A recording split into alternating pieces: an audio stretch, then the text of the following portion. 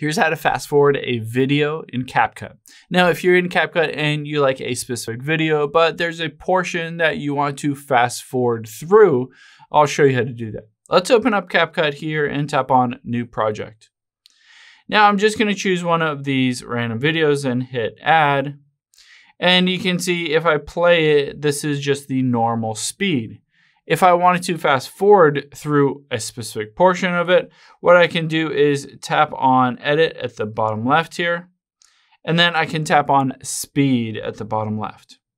Now, there are a couple different options you have. If you just want to fast forward through a specific portion, you can do that, or if you wanted to speed up the entire video, you can do that as well. But let's hit Curve at the bottom right so that we can fast forward a specific part.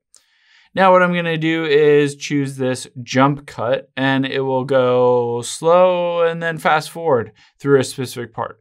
I can hit custom at the bottom left here too and tap it again, and basically say I want to fast forward through like running through the bases.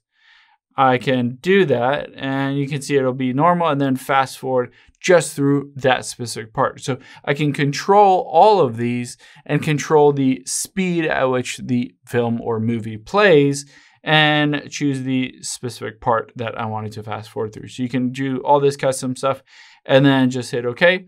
And just like that, you have fast forwarded through a specific part of any video. Hope this helps. If you have any questions on that, leave them in the comments down below, and I'll catch you on the next one.